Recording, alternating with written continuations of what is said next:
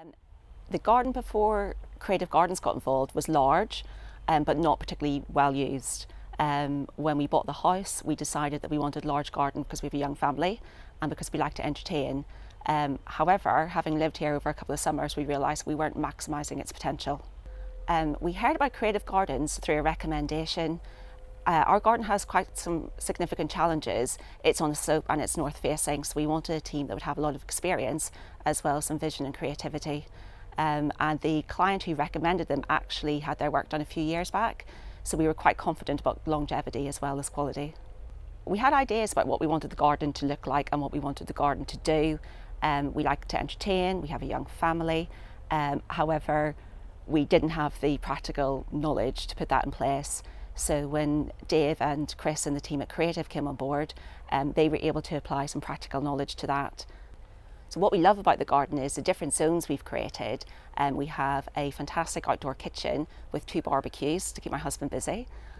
We have a terrace that we can get the evening sun, and we have a lovely area that I'm sitting on now, which is lovely for a cup of tea, with the water feature in the background for some relaxing space.